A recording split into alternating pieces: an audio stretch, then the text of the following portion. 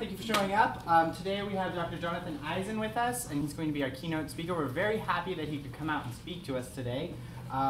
He got his PhD from Stanford under Philip Hanawat, studying, let me see if I can read what I wrote here, studying DNA repair gene families before he moved on to the Institute for Genomic Research and had an adjunct position at Johns Hopkins.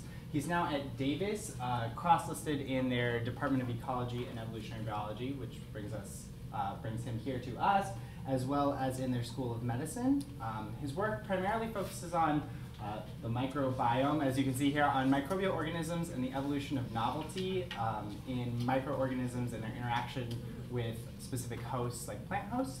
And today he'll be talking to us about phylogeny-driven approaches to studies of microbial and microbiome diversity. So thank you very much, Jonathan.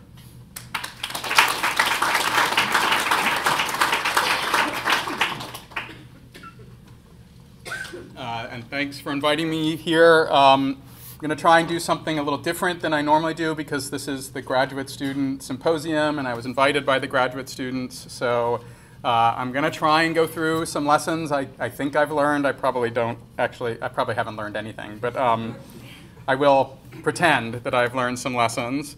The first lesson I want to convey to you is to go with your obsessions. Now, if you know something about me, you know probably that I'm obsessed with many things. One of them is open science. I'm heavily involved in the Public Library of Science.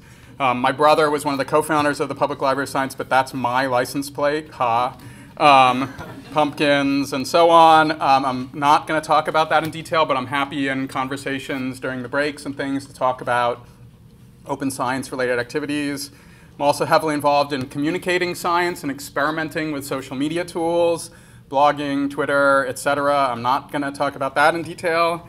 Not that it matters here, but many other people know I'm obsessed with the Red Sox. I'm not going to talk about that. Amazingly, I am going to talk about something that I didn't realize was an obsession of mine. So this is a 9th grade English paper that I wrote where you could write your own question, and I was such a dork that this was, look at that handwriting too, by the way, that this was the question that I invented to answer and then answered. I don't remember this literally at all, but somehow my parents were scientists, but they didn't work on anything like this. I have no idea what got me interested in this. But that is what I'm going to talk about, and I'm also going to try and weave in to this conversation another really important lesson, which is that history matters. And I'm going to talk about history of species, phylogeny of taxa. I'm going to talk about history of genes.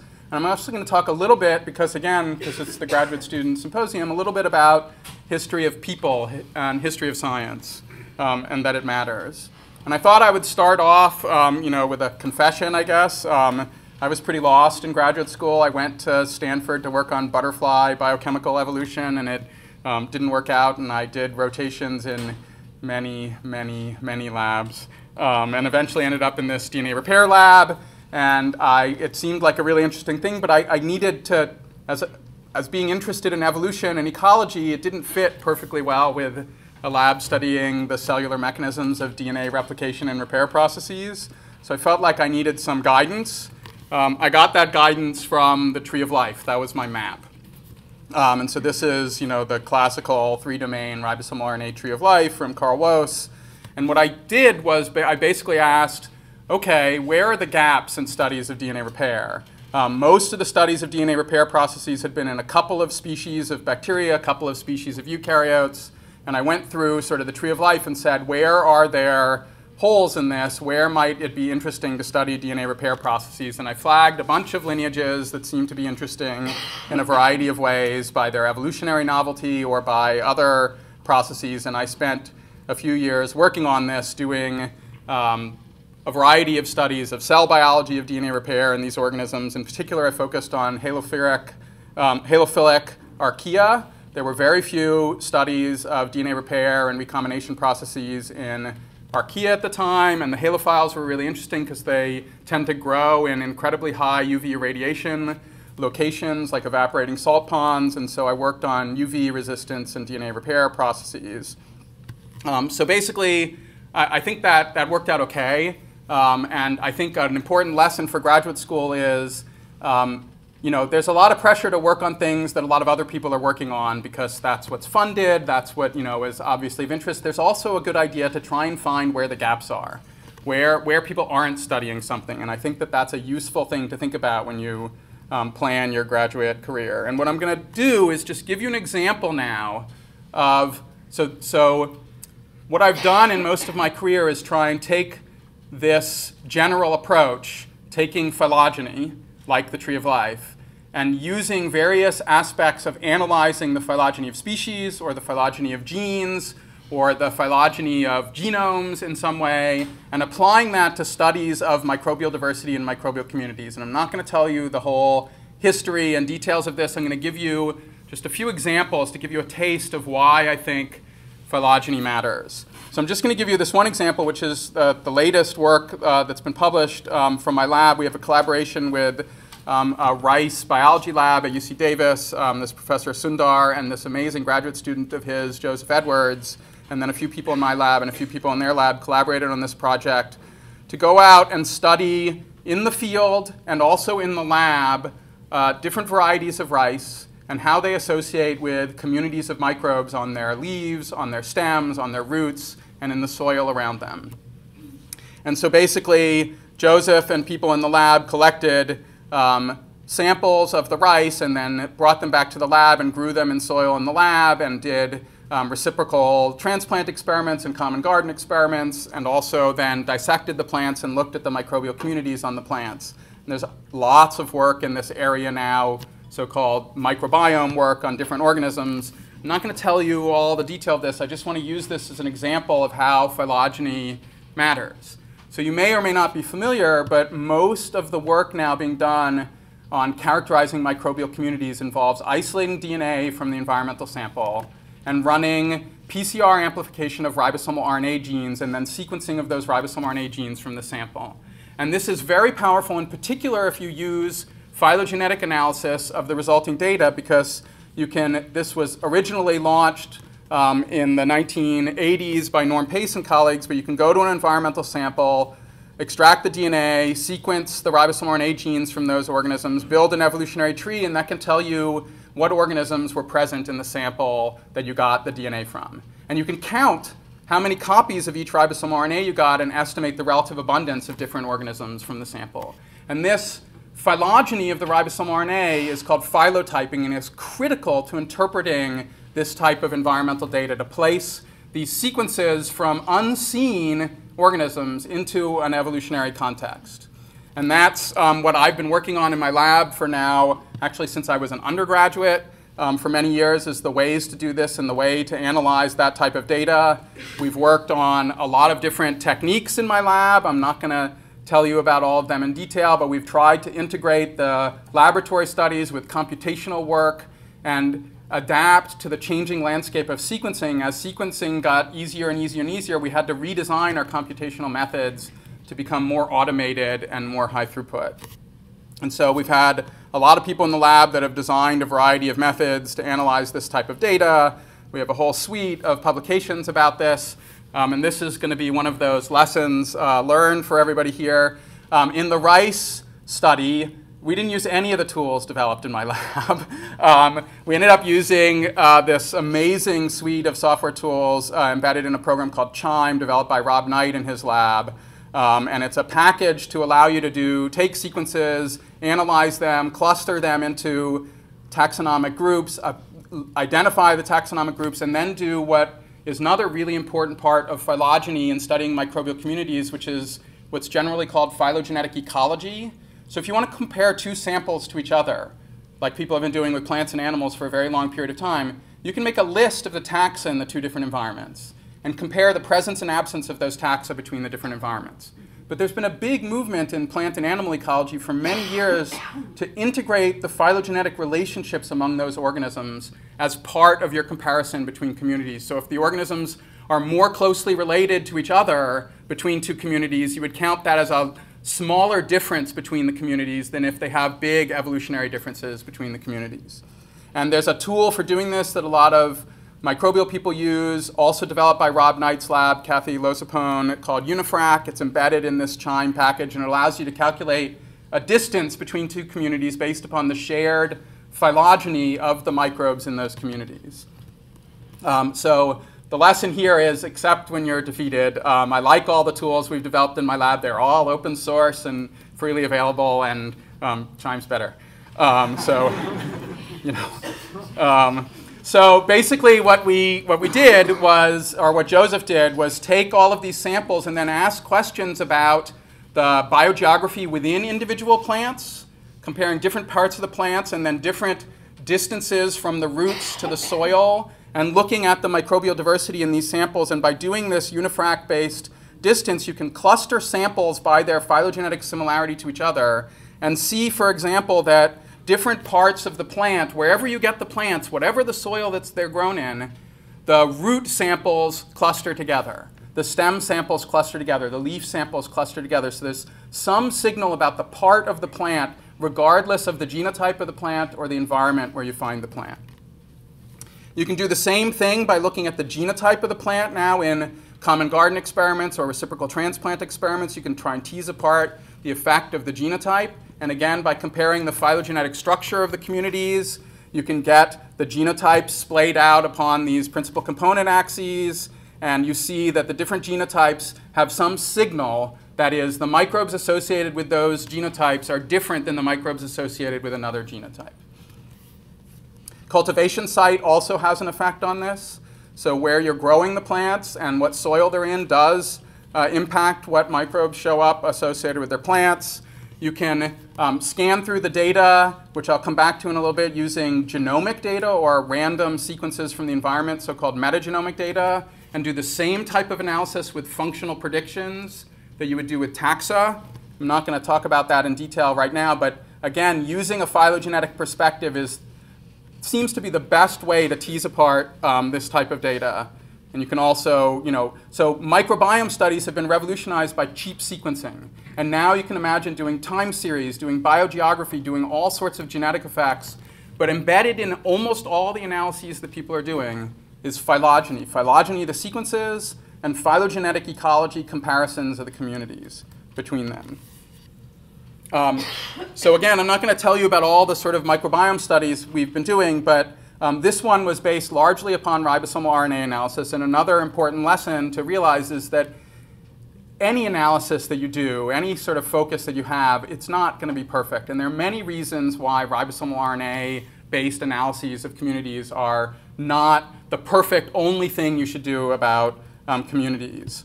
One of them that a lot of people have appreciated that phylogeny can also help you tease apart is that the copy number of ribosomal RNA genes varies between taxa. And if you try and use the counts of sequences that you get from a community to estimate relative abundance of organisms, that's biased by the differences in the number of copies of those genes between the different cells in your environmental sample. And we actually, in collaboration with this guy, Steve Kemble, who's now a professor in Montreal, when he was a postdoc in Jessica Green's lab, developed a phylogenetic contrast-based method, taking this Felsenstein phylogenetic correction of correlations and applying it to ribosomal RNA copy number. And you can correct the estimate of relative abundance from a community if you have information about the phylogenetic distribution of copy number across the phylogeny of the species from which they come. Now, ribosomal RNA is imperfect for many other reasons. One is that we would like to predict functions in communities, and ribosomal RNA is not perfect for that. So a lot of people have turned to going to environmental samples instead of doing PCR, sequencing random genomic data that you extract out of the community and sequencing that and then trying to analyze the data. Turns out you can do the same type of analysis as ribosomal RNA with this random data and do phylotyping from the community. And it turns out this is probably better than using PCR amplification data for a couple of reasons. First of all, there's no PCR.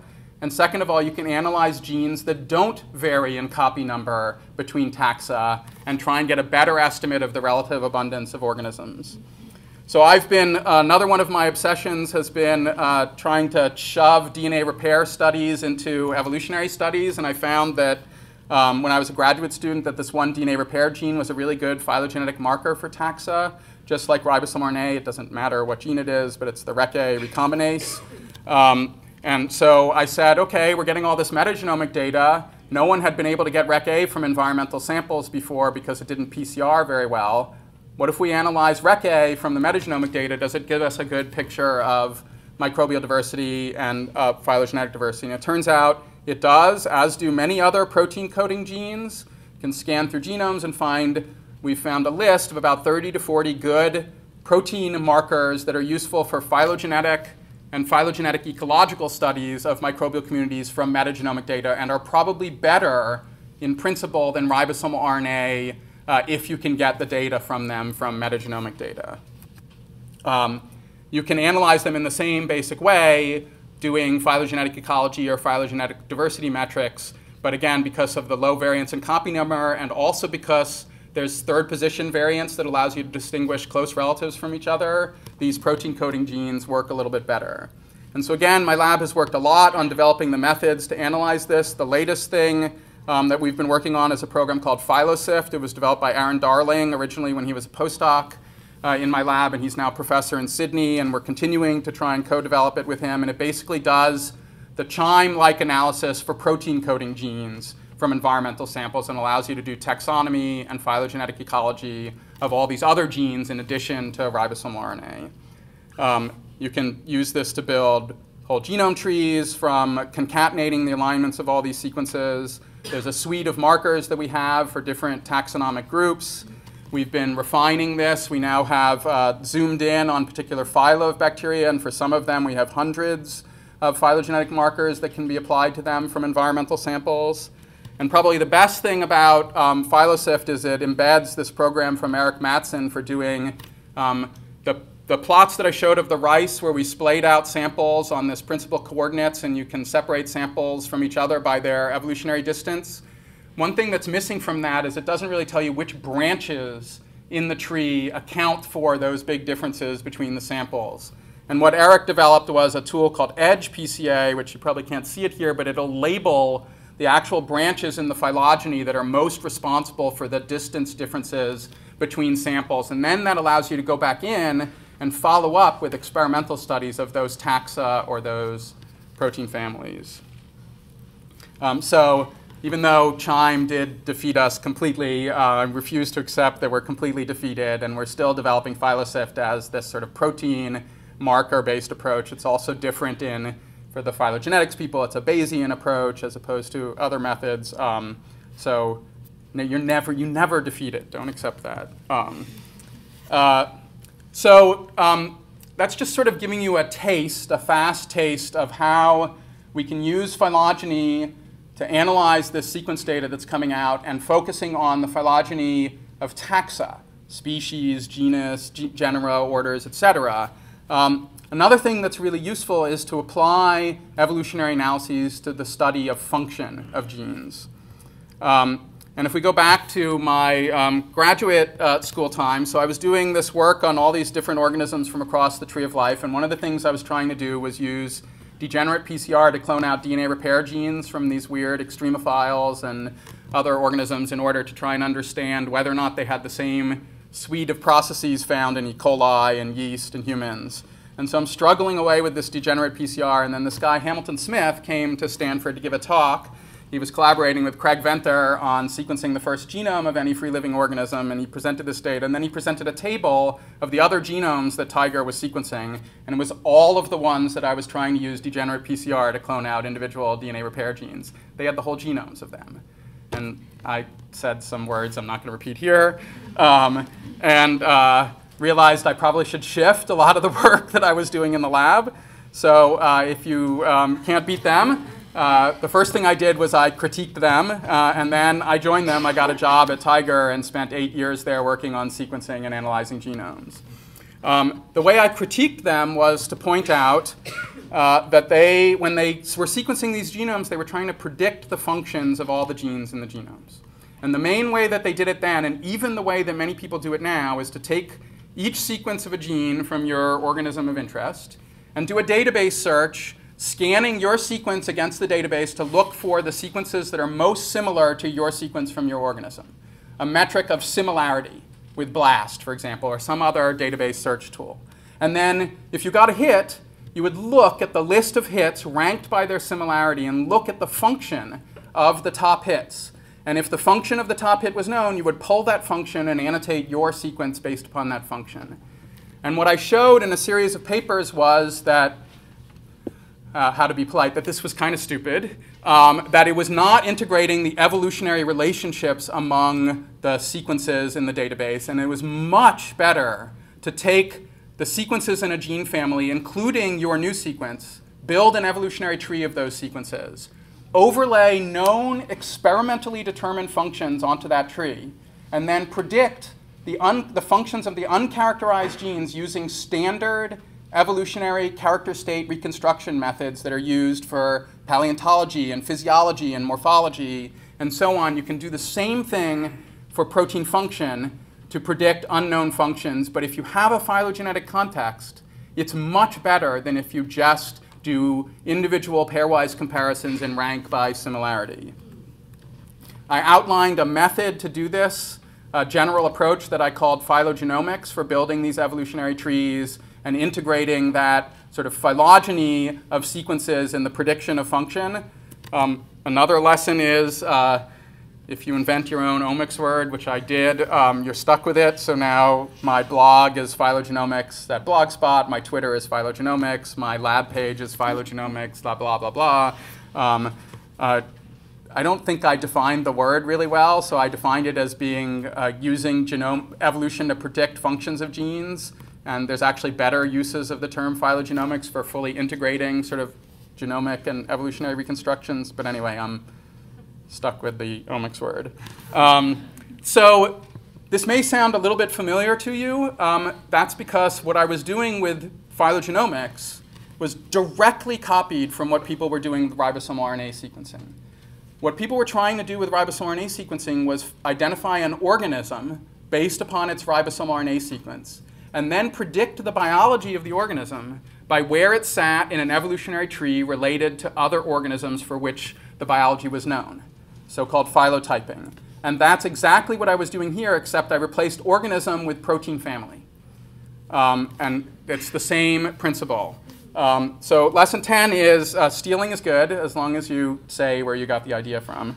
And so phylogenetic-based functional prediction is basically a direct extension of phylotyping for characterizing microbial communities.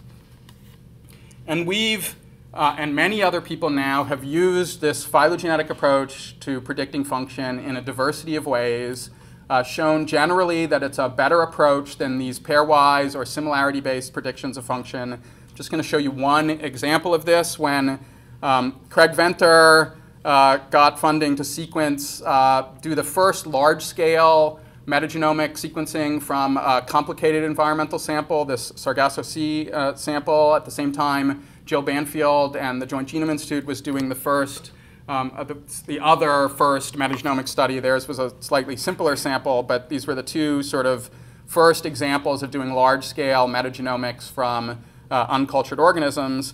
I decided to scan through the data to look for homologs of this really interesting gene called proteorhodopsin that Ed DeLong and colleagues at MBARI, the Monterey Bay Aquarium Research Institute, had discovered from sequencing large DNA pieces from uncultured organisms. And what we found in this one Sargasso Sea sample was an incredible diversity of these proteorhodopsin-like genes. The proteorhodopsin is a light-mediated proton pump. That was the one that Ed DeLong discovered, and it's homologous to these genes from the halophilic archaea that I had been working on.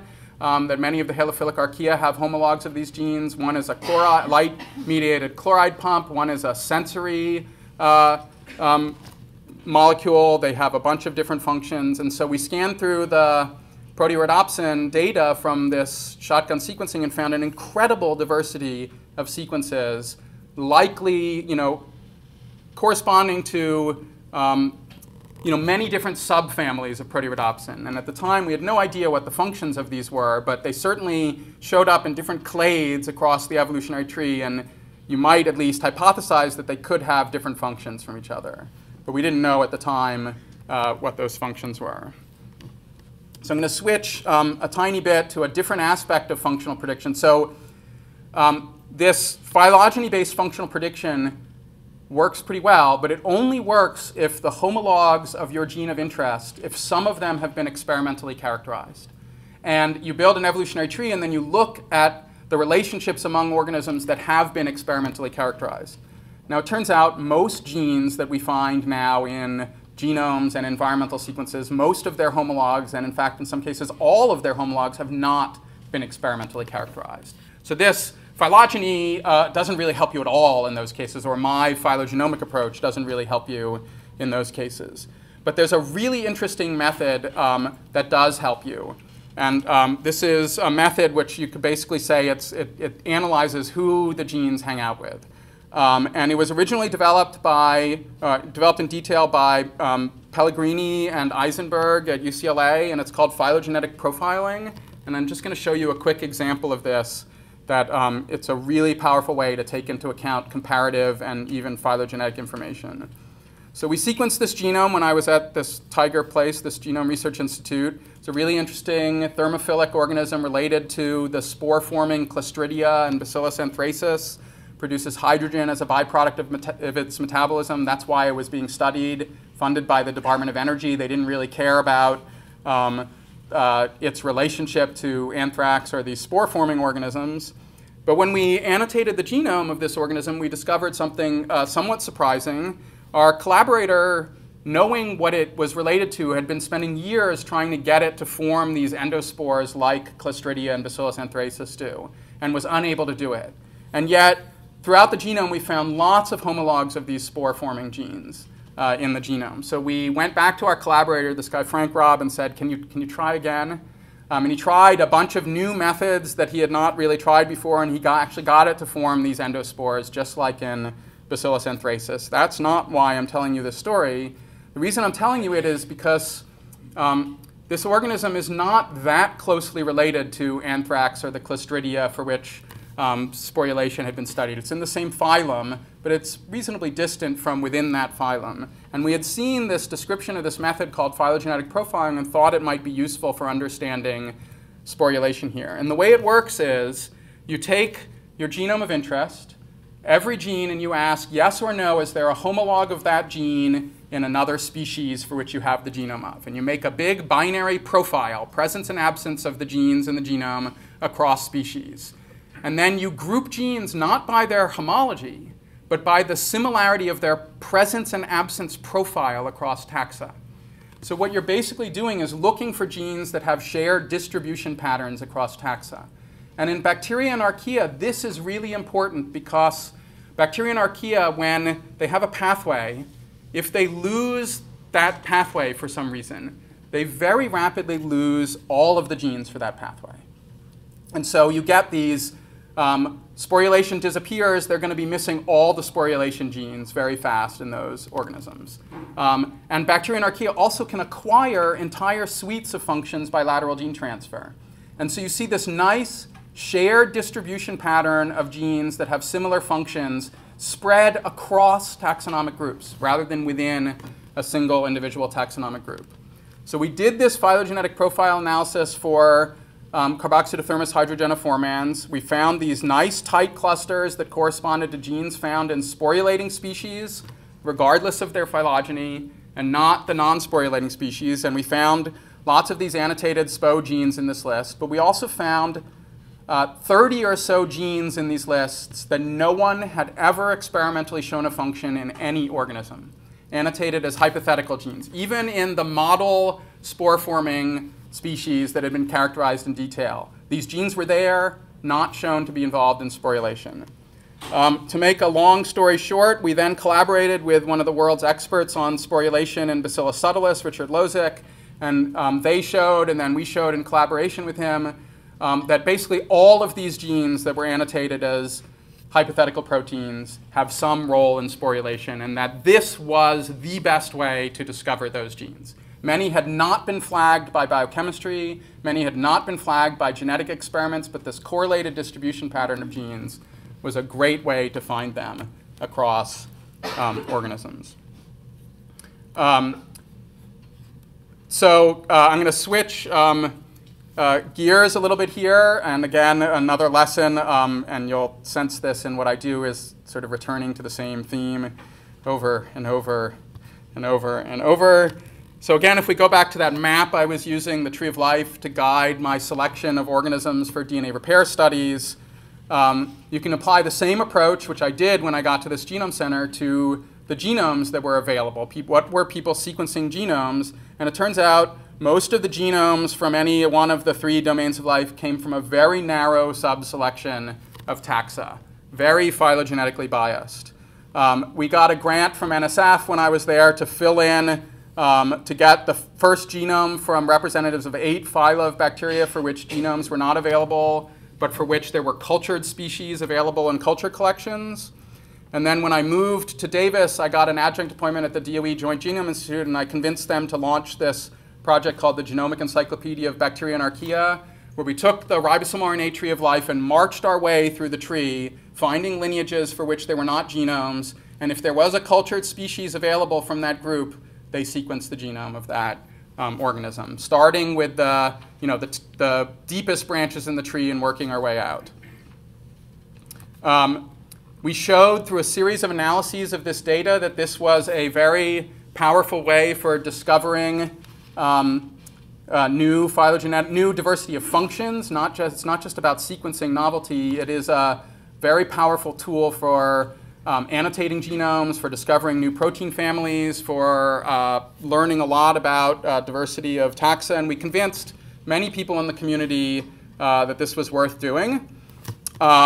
They had a spin-off project on cyanobacteria that they called the GIBA Cyanobacteria Project, led by Cheryl Kerfeld at the JGI. We did a project on halophilic archaea, going back to my interest in halophilic archaea, and we published one paper, and another paper just came out a month or so ago on a sampling of 60 genomes from across the diversity of halophilic archaea and showing what you can learn from doing that. One big limitation of this is that this was focused on cultured organisms, and most of the diversity of bacteria and archaea, and in fact eukaryotes and viruses, is in organisms that have never been grown in the lab. So Tanya Wojcicki at the JGI launched a project to try and get genomes from uncultured branches in the tree of life. There are many different strategies for doing this. What they focused on was flow sorting single cells, identifying single cells that came from novel lineages, and then doing whole genome amplification and single cell genomics from those individual cells. They called this the JGI Dark Matter Project, MDM, the Microbial Dark Matter Project. And they showed all sorts of functional diversity and interesting things that can come from sampling across the tree of life for genomes. We tried to convince them to do the Genomic Encyclopedia of Microbes, to include this third branch, those things with nuclei that are kind of icky. We didn't convince them because their genomes tend to be larger. As an aside, I did collaborate when I was at Tiger with Ed Arias and other people at UCSB on sequencing the tetrahymena genome, and I've been really interested in filling in the eukaryotic tree of life, but we've still never been able to get funding to do that. And someone probably should do this for viruses. So in the last couple of minutes, I just wanted to switch over, and I know it's sort of conflicting lessons here. Obsess about something, obsession is good, focus and return to the focus, but don't use the same stick for everything. Although I love phylogeny and we try to apply phylogenetic approaches to just about everything we do, it doesn't always work. So if we're going to environmental samples and doing shotgun sequencing from those environmental samples and trying to characterize communities, we do this in human gut samples, we do this on various plants and animals, we do this on free living communities. The biggest challenge that we have is making sense out of this data. We can now, with methods that we and other people have developed, figure out what taxa are in those samples and compare the structure of communities to each other. We can figure out what genes are in those samples and figure out what the genetic potential is for some communities. But what we really need to do is connect the taxa to the genes. And that's going to be the way to actually do biology of these communities and ecology and integrate with other information that we have about these communities. And so there's a general approach that people refer to called binning, where we try and sort through this environmental data and piece it together into large clusters of sequences or bins that correspond to individual taxa from that sample. We have shown that phylogeny is one way for doing this binning, but it doesn't answer all of the problems for sorting through the environmental data. And one thing that we've been working on in my lab is other approaches rather than just phylogeny of everything to sorting through this environmental data. So we have a paper that just came out mid last year that a grad student in my lab, Chris Patel, in collaboration with Aaron Darling, when he was in my lab and now in Australia, and a few other people on using this high-C method, which many people use in studies of chromosome dynamics to look at things like chromatin cores in eukaryotes. You can cross-link the DNA within a cell and detect which DNA pieces within a cell are physically close to each other within that cell, by then creating libraries where you sequence the adjacent pieces that have been cross-linked together. Turns out you can do the same thing with metagenomics. You can take a population of cells. We did this with just a simulated community, run high-C on that population of cells, and you get cross-links within each individual cell. And now that gives us our bin. That is our way of basically assembling the DNA from the community and connecting phylogenetic marker genes, which are sporadic around the genome, to all the functional genes that we're interested in, and thereby being able to connect function and phylogeny from environmental samples. And I thought I would just end in the last minute here with an example of another way of doing this. This is work from a past graduate student of mine, Lizzie Wilbanks, who's now a postdoc at Caltech, and she is coming to UCSB March 2nd and 3rd to interview for one of these jobs that you've heard about.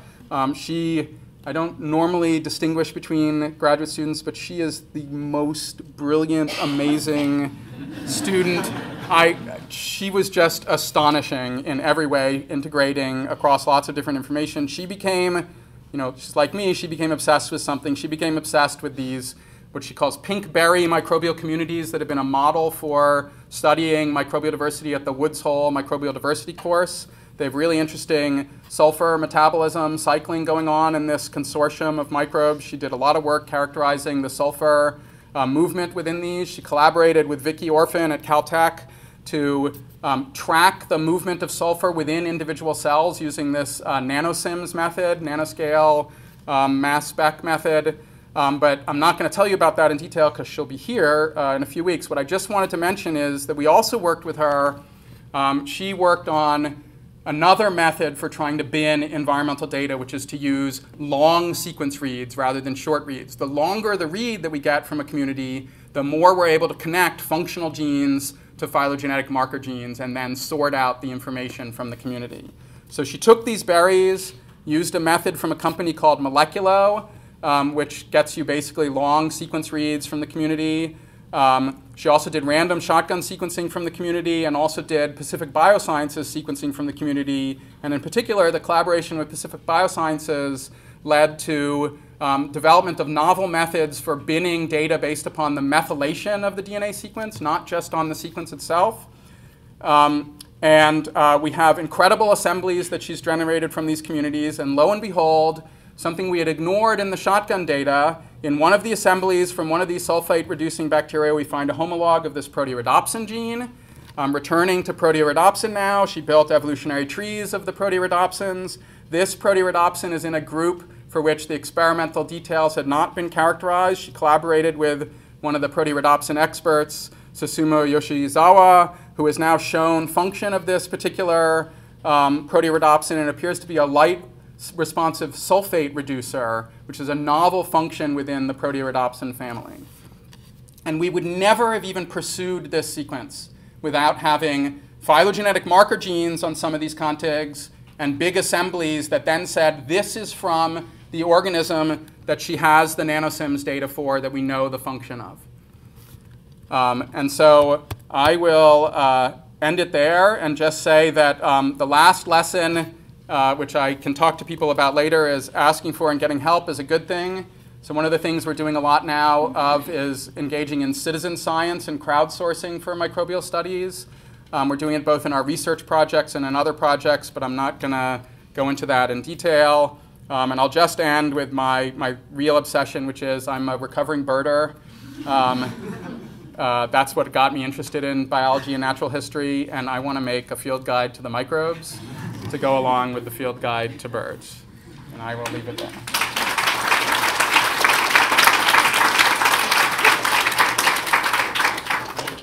much, Dr. Eisen. We have about 13 minutes for questions before we go to break, 12 minutes now. So anybody, you're welcome to ask any questions about the wonderful lessons we've been given. Yeah. Just, so have you had much success applying this to the virome? Yeah, so the question is, have I had much success applying this to the virome? So we have not focused much at all on viral sequences. For certain environmental samples, we get the viruses at the same time as we get everything else. So soil, for example, we do total DNA extraction from soil samples, and there are viruses in those DNA products. For water samples, we're usually filtering with a 0.2 micron filter, and most of the smaller viruses go through. So we haven't, for many of our studies, we have not focused on viruses. I skipped over it, but we've been collaborating with people trying to build markers for all the different viral lineages. It's much more complicated because of the diversity in viruses, and each viral clade has different conserved housekeeping genes that could serve as phylogenetic markers. So we haven't gotten deeply into viruses except in the rare cases where we ended up with some of them in our assemblies or in other data. But it is one of the most important and biggest gaps in what we and other people are doing.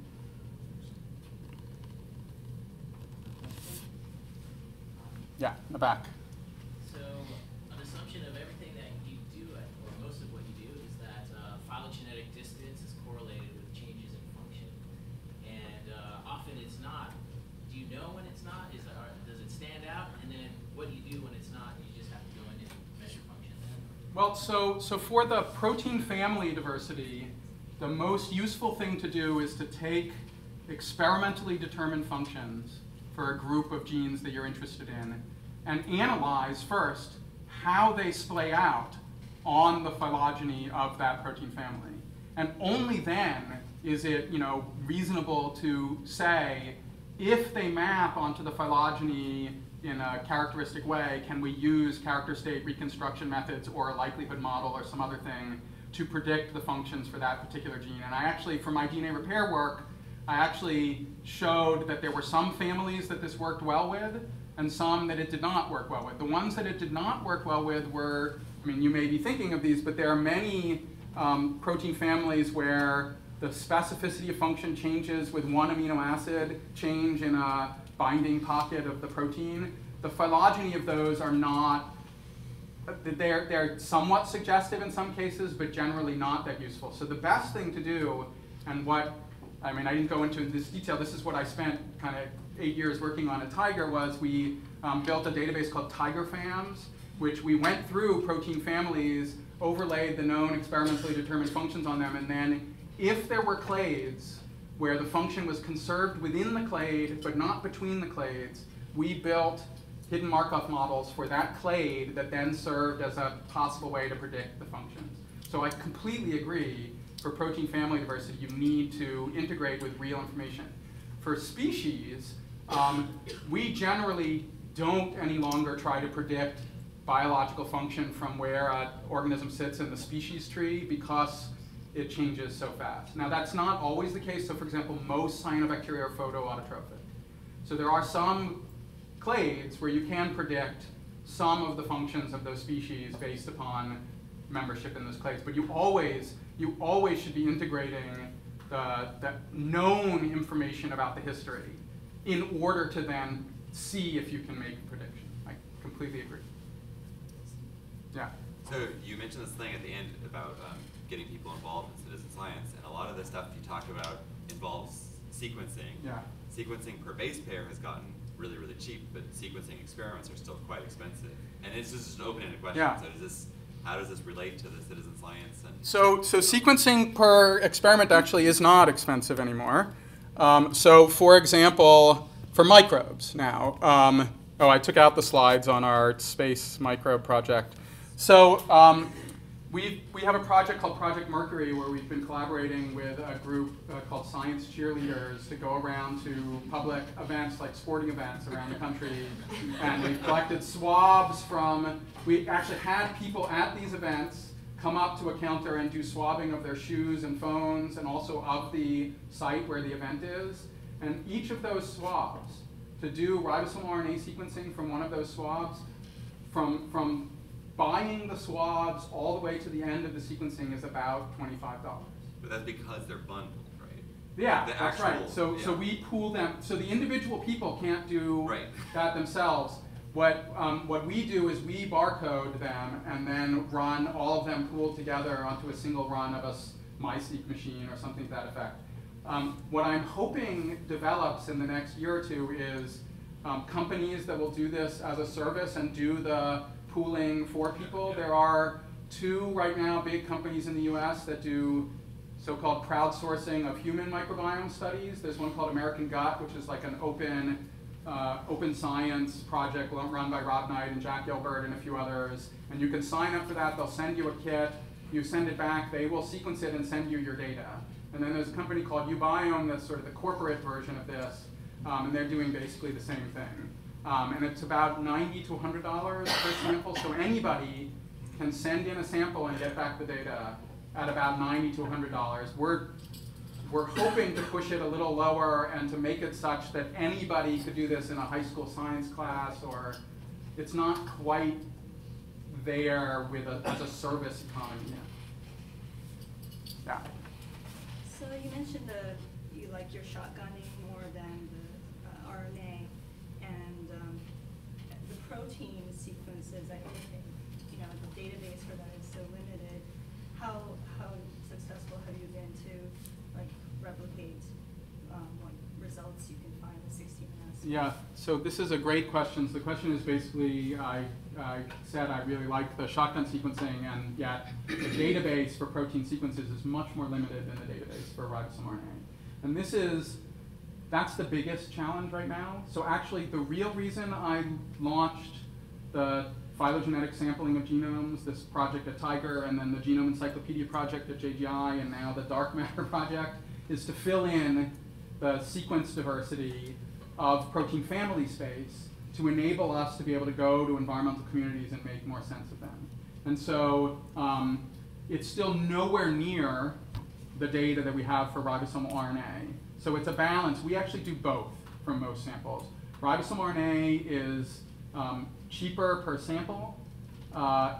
There's trillions of sequences to compare to. The PCR primers work pretty well, and we know how to analyze the data because so many people are analyzing it. But it doesn't give us functional information. The functional predictions from taxonomic position are not very good, and its estimates of relative abundance are actually not great for some taxa.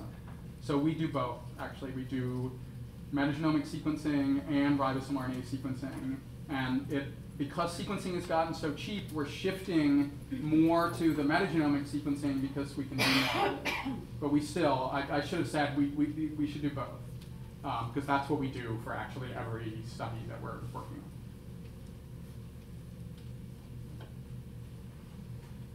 Okay, so if there are no more questions, can we thank Dr. Eisen one more time?